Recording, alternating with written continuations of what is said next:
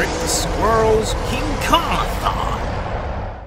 So before the days of Hollywood trying to milk out sequels, the company that produced the King Kong film, RKO, told the director that they could make a King Kong sequel, but it had to be out at the end of 1933, less than a year after King Kong released, along with a smaller budget. That already sounds like a disaster waiting to happen. But one of the producers who worked on it said, "If you can't make it grander, make it funnier."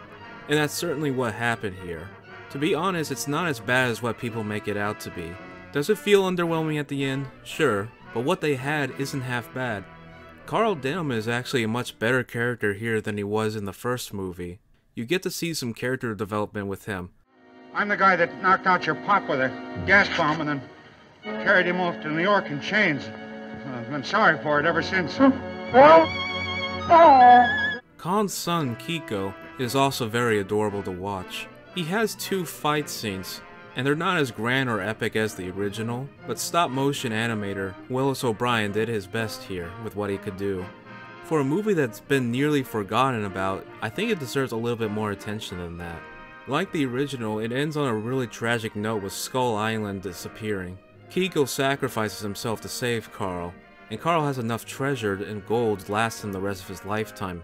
There's this other plot about a girl's father being killed, and her following him to Skull Island because he doesn't want to get caught by the police. She becomes a love interest of Carl Denham, but it's not really the kind of love interest you would expect. She's not the best actor, but she and Carl end the movie on a nice note. She also happened to be working for the circus in one part of the movie, which has these random dancing monkeys in it. This goes on for like a minute, and keep in mind this movie is under 70 minutes.